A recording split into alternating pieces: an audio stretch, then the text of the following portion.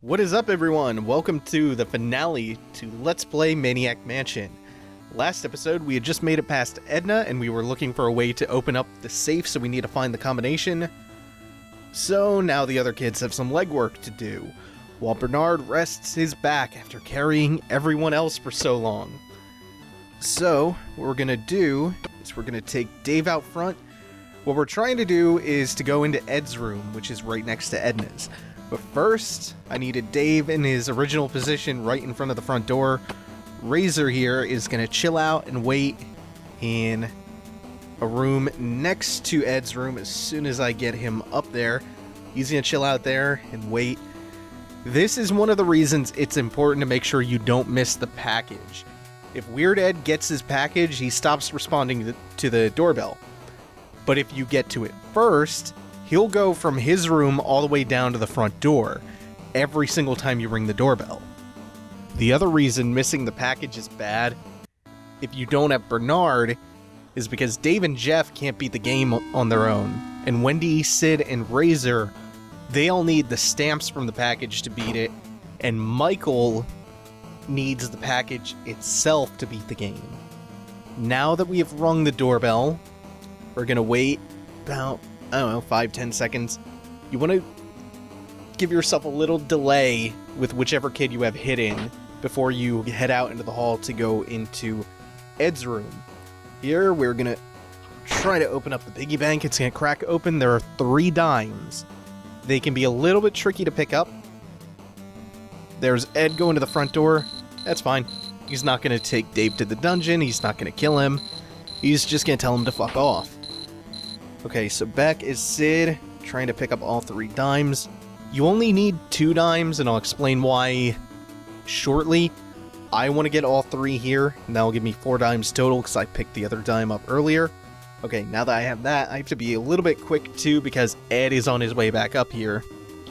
Pick the hamster up, and if you didn't catch it, there's also a key card the hamster was sitting on top of that Sid had to grab.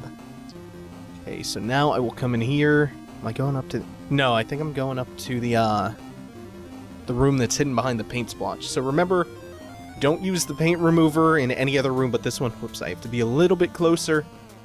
Don't use the paint remover in any other room except this one. If you use it elsewhere, that's going to be a dead end. If I didn't explain this in a previous episode, and I feel like I didn't, to find a light in a room, like a light switch or a lamp or something, you can use the what is command and hover your cursor around the room until the light switch pops up. Okay. Wait, am I missing something? Hold on, I just got really confused for a second. No, I am coming up here. Okay. So, I just wanted to get that out of the way, since Sid has the paint remover anyway, that way I don't have to give the paint remover to Bernard.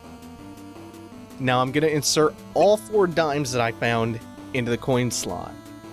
What this panel does is, you see it has 2 different arrows. Those are both buttons. They control the rotation of the telescope. You only need 2 dimes because you need to rotate from its original position, the telescope, to the right 2 different times. If you rotate it to the left from its original position, you get that cool little scene of the alien freaking out. So, the reason I wanted all 4 is because if you rotate it to the left, then you need to rotate it 3 times to the right in order to get what I am looking for. Which is 4186. That is the combination to the safe. And if you look at that combination, that number, before you have come up here and removed the painting, then you will not get the safe combination. You have to look at the number after you have removed the painting, which conceals the safe. Inside the safe is an envelope. I could distract Edna with the phone again, but instead I'm going to get Bernard caught and show you one of the 2 ways you can escape from the dungeon. Also, this line, this was definitely removed from the NES version. I should have tied you to my bed. I can't remember what she says in the NES version. It's probably just something really safe and sanitized. Yeah, you use the old rusty key. I got him caught. 1, because I just wanted to show that off. 2, if you have that key, then it kind of acts as a teleporter if you need to get from the top of the house around Edna's room down to the kitchen, which is exactly where I'm going. And we're going to bring all the kids back down here. We're going to have... Oh, wait. Unlock. Front door. Key. Wait a minute. Unlock key with front door. No, don't do that. How the hell am I getting this mixed up? There we go. So all the kids are going to have a happy, fun reunion down here in the kitchen. Sid is going to be the last to join them from the telescope room. Bernard will be back in that room shortly, the man-eating plant room. The other room on the right, which you saw just a very brief glimpse of. Yeah, Bernard will head back there soon. And while I'm taking Sid down into the kitchen, there's something I really wanted to talk about before, but I didn't quite know what to say about it. But now I think I do. I think. So earlier this year, LucasArts was shut down by parent company Disney after 31 years of making games, and with its closure, a bunch of really interesting looking games were canceled. Kotaku put together this really great piece exposing the really terrible dysfunction behind the curtains of the company. And I'll link the whole piece so you can read it for yourself. It really is a great article, a great little piece of investigative journalism within the games press. But the relevant bit is that it revealed there was a Day of the Tentacle HD remake in the works. 80% of the way done, in fact. Day of the Tentacle, if I haven't mentioned it before, was the sequel to Maniac Mansion, and it never saw the light of day because LucasArts executives didn't want to make what they called legacy titles anymore. I actually don't really have a greater point to make about it. I just thought it was worth bringing up because, man, it would have been awesome to see Day of the Tentacle HD get released. But, maybe it could still happen if the right people got their hands on the license. Disney should own it right now, actually. Does Disney still own Day of the Tentacle? They should, because they were the parent company of LucasArts. Not a lot of... I don't have a lot of faith in Disney, though. And as you can see, microwave is on. Instead of opening up the package right now, oh yeah, you can microwave the hamster. The hamster is not important at all. I am going to use his remains for something that is not strictly completionist related. You'll see. Exploded hamster. Okay, now we will stick the correct items in the microwave to open the envelope up properly. You can just open the envelope as soon as you get it. You can just have Bernard tear it open, or whichever kid you have grab it. It will rip the envelope to pieces, which again, that will result in a dead end unless you're planning on beating the game with Bernard, because I think at least Sid, Wendy, and Razor require the envelope. I don't think Michael does, and again, Dave and Jeff can't beat the game. Bernard does not require the envelope intact, and even though I'm going to beat the game with Bernard and not Sid, I just wanted to show off how to open the envelope up properly anyway. You're pretty much, I don't know if it's completely obvious, you're steaming the envelope open, you're dissolving the adhesive with the steam. So you turn the faucet on, that empty jar that we emptied out earlier when we fed the radioactive water to the man-eating plant, that freed up the jar again. We filled that with water, put it in the microwave along with the envelope, turn the microwave on, create steam, envelope opens up, and it's still perfectly intact, even though we don't actually need the envelope. And now I'm just doing a bit of inventory management. So, let's see. Yeah. Okay, I think everything in the correct, or with the correct kid.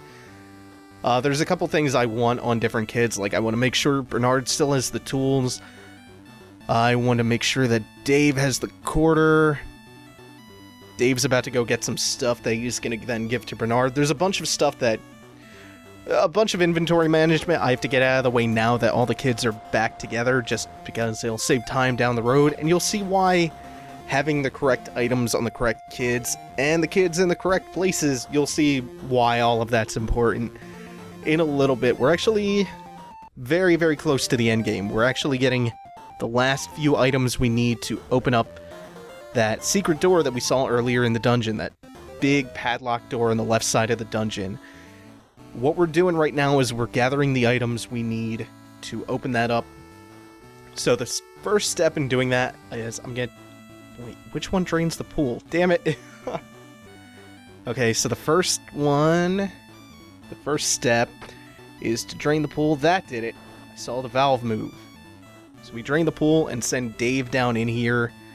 Dave is going to grab the radio, and he's going to grab this glowing key. That glowing key unlocks the 2 padlocks on the door to the secret lab. And...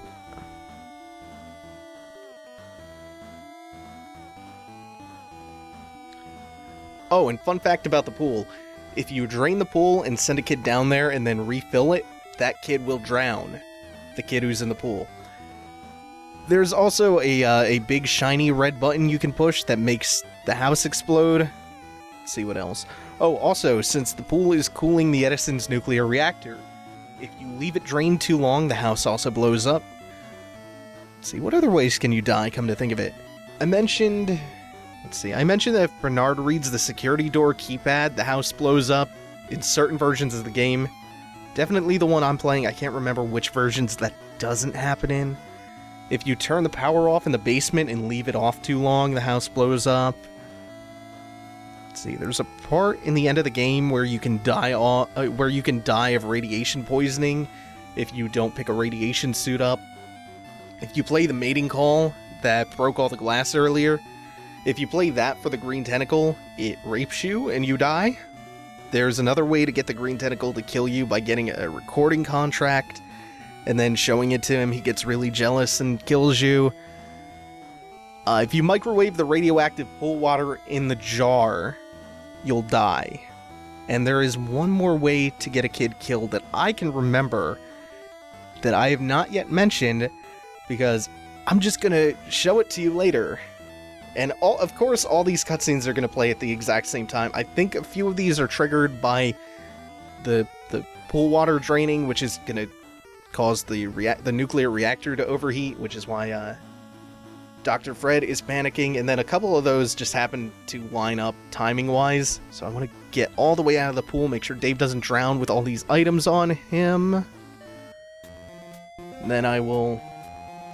oops, already forgot which command. I think it's... no, it should be close, right? No, it's one of them. Damn it. More cutscenes. Again, they're all lining up at the same time.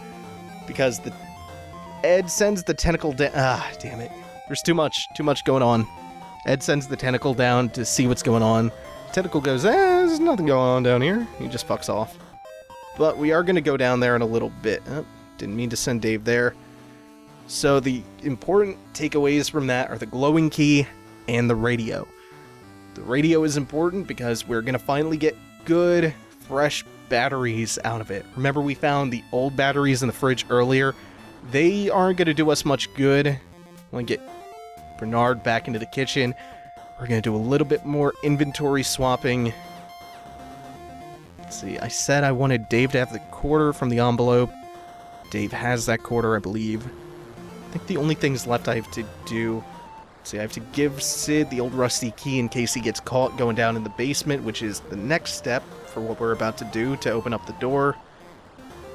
Let's see. I want to give radio, or I mean, I want to open the radio and get the batteries, and I want to give the radio and the batteries and the glowing key to Bernard. He's going to need all of that. Actually, the radio, I don't think you need. Yeah, I'm pretty sure the radio is now useless. However, the other stuff I do want to give to him. Is there anything else? I'm just trying to double and triple check so I don't have to waste any time later sending the kids back and forth across rooms. Once I get them all in position... actually, no, there's one... No, there's still one more thing I have to do with Bernard. Still, though, the kids' positions are mostly going to be finalized in a minute or two. I just have to send Bernard up to the man-eating plant room, into the room right beside that nearby attic with all the wires exposed. I'm going to send him up to fix the wires. And I mentioned that I was going to send Sid down to the basement. I'm sending him down to the basement once Bernard is in position, because I need him to turn off the fuse box and cut power to the house. Otherwise, Bernard will get electrocuted trying to fix the wires. The wires are The wires need to be fixed for something Dave is going to be doing. So once Sid is in position, I will also get Dave in position in the arcade room, or at least nearby. Oh wait, I need to send Dave out here so Dave can push the gargoyle and let Sid into the basement. Okay, so those will be their mostly final positions. Not gonna need Sid anymore after this. I'm not gonna need Dave anymore. However, I am gonna be using Sid for something. Okay, so forget everything I've been saying about how their positions are pretty much finalized. Nah, there's still gonna be a decent amount of moving around. Okay, Sid is where I want him. Bernard's where I want him for the time being. So... oh, wait, I'm going the wrong way. Yeah, I did the same thing when I came back up here with Bernard. Oh, hell. This is not where I want to be. Wait. Let me just drag Sid over real quick to the fuse box, which is right here. That is also where we picked the silver key up in the very beginning of the game. Silver key, I don't know if I mentioned it explicitly, and it's kind of easy to miss things if I'm not pointing them out. The silver key was used to unlock the back door that leads out to the pool. Okay, Bernard's in his spot. I'm gonna turn that flashlight on and get that ready. There's a fun little bug with the flashlight. If one kid has it on and he's in the same room as another kid and you switch to the other kid who does not have the flashlight, you still control the flashlight as if you're controlling the kid who has it. Okay, so now that the circuit breaker's off, we have the everything is okay alarm again. Everything's not okay. Son of a bitch. And we have the same, mostly the same cutscene where Dr. Fred is panicking because the end is nigh.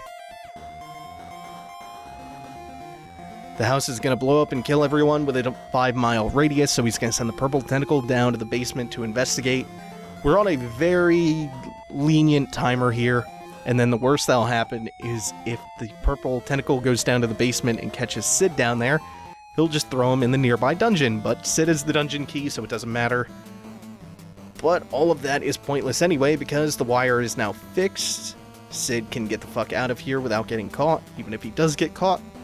No big deal.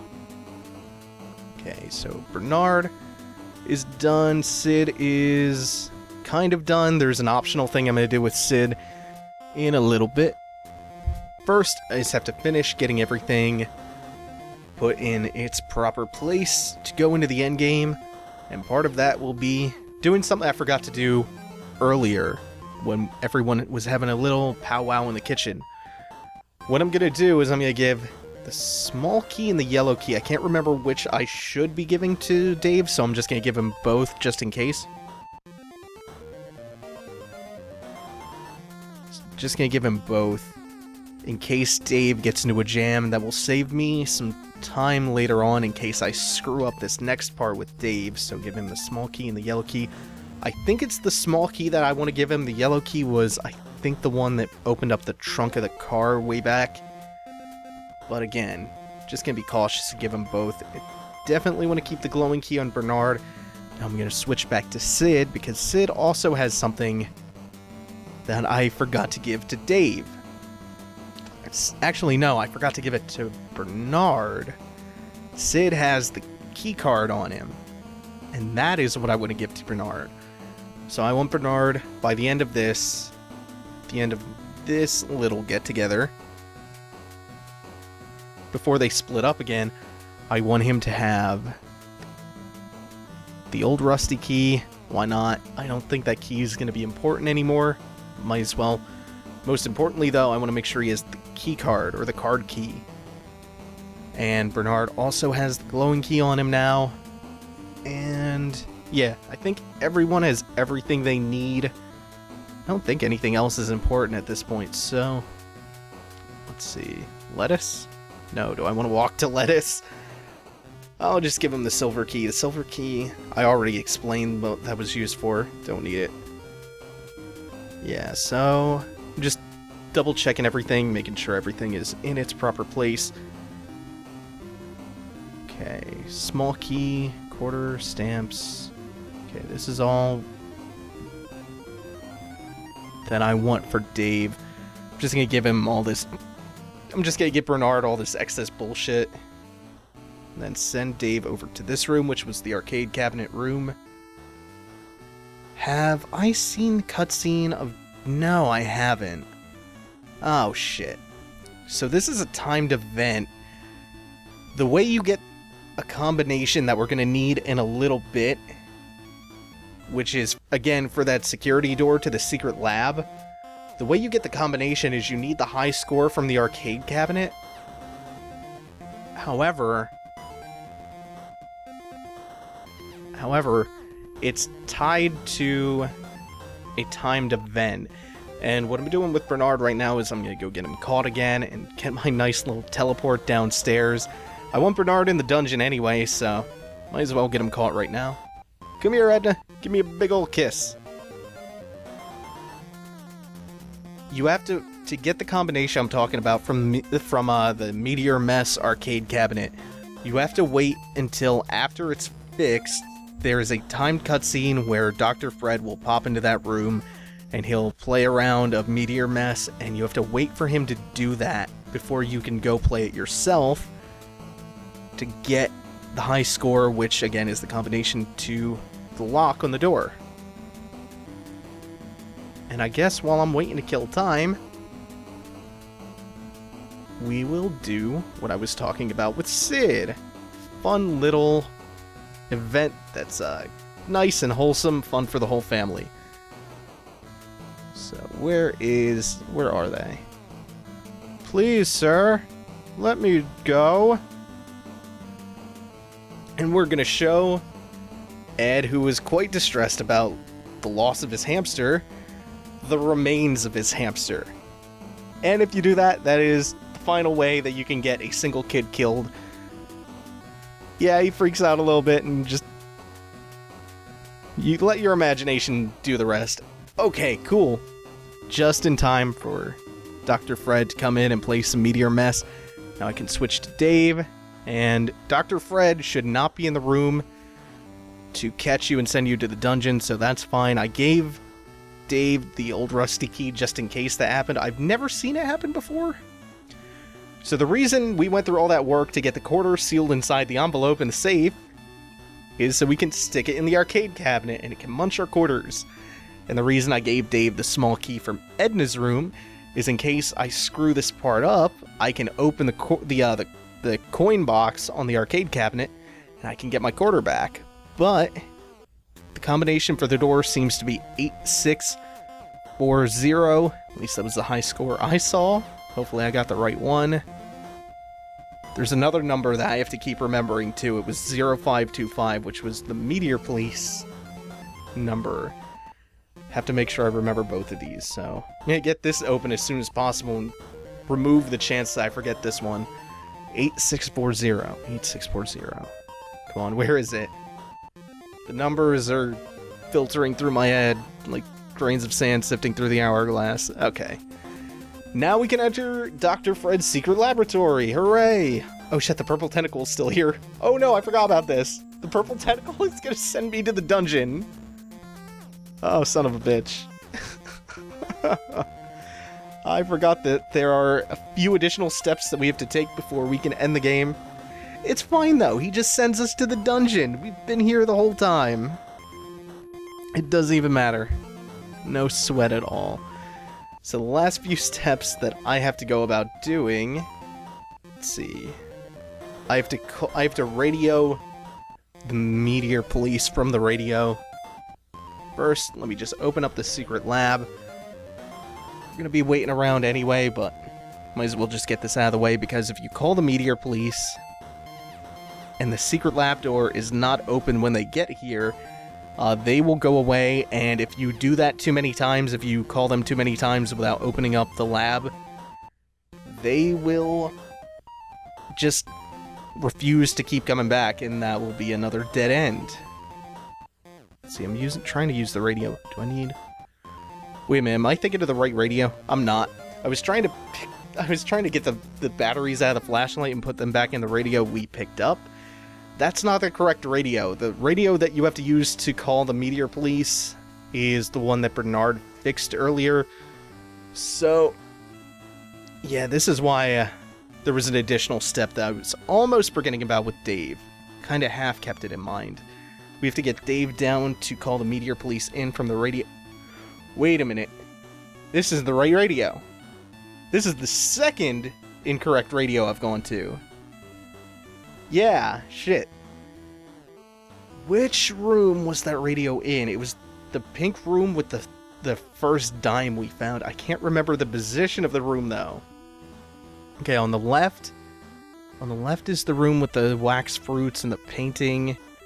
This is the exam room. I don't think it's on this floor, actually, because that should be the arcade room. So, oh, I think it's the first room in the hall that had Ed and Edna's rooms in it. That should be the black room or the development room, which is completely irrelevant for this playthrough because we don't have any character who actually needs it. There's the radio I was thinking of, 0525. I hope I remember that. Well, actually it doesn't matter because it's on the wanted poster right near me. Okay, so 0525. That's... Now I'm gonna go read the poster. I don't think that was right. Oh, shit, it was. Awesome! Now we have radioed into outer space. Interrupted this fine officer of space law who is pulling over a speeding lizard. You found the murderous purple meteor. We kind of haven't. We haven't seen the meteor yet, really. We've gotten a little brief glimpse of the meteor, but we haven't seen much of it. All we know now, though, is that apparently it's sentient and homicidal. Okay, so the Meteor Police should be on their way. This step takes usually about, I think, 5 minutes, so we're just going to wait around for the Meteor Police to show up. See you guys in about 5 minutes. A few moments later. Whoa, shit! That is a big-ass spider! Holy shit. Hold on.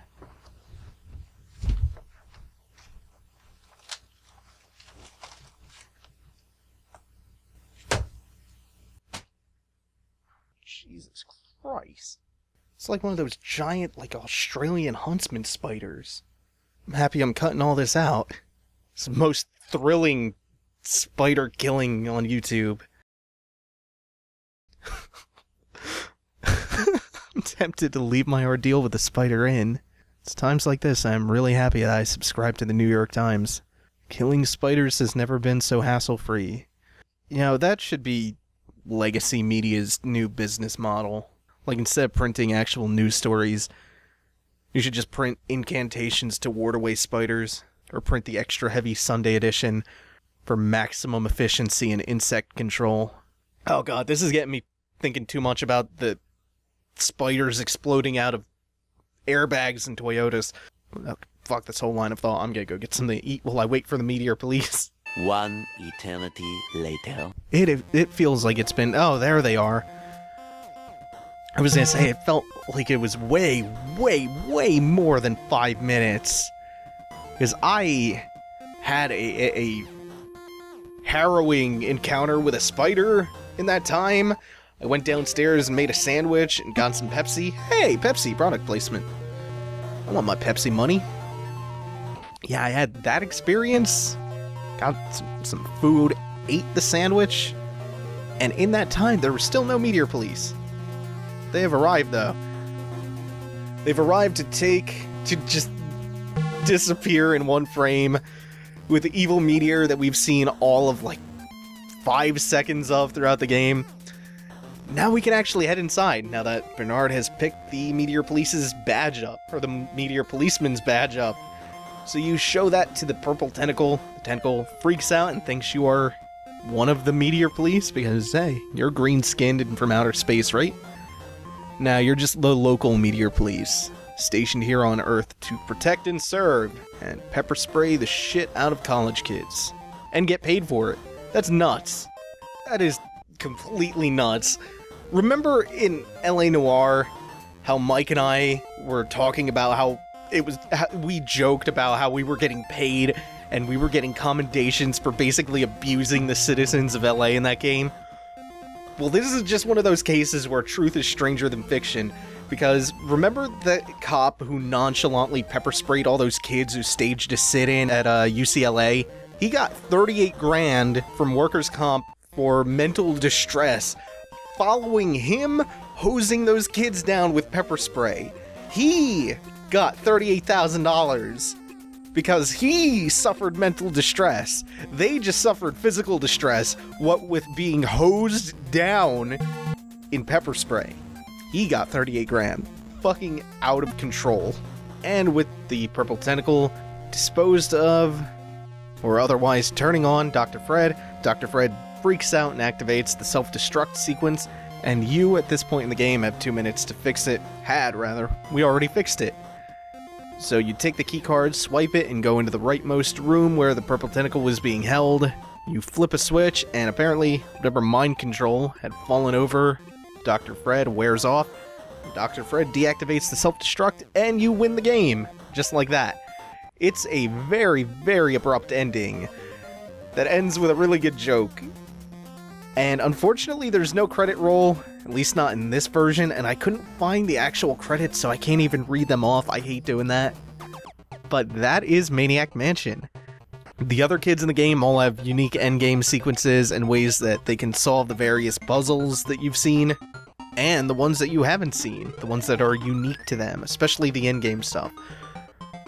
So I would encourage you guys to play the game for yourself and see what those other endings are and how the game plays out with the other kids.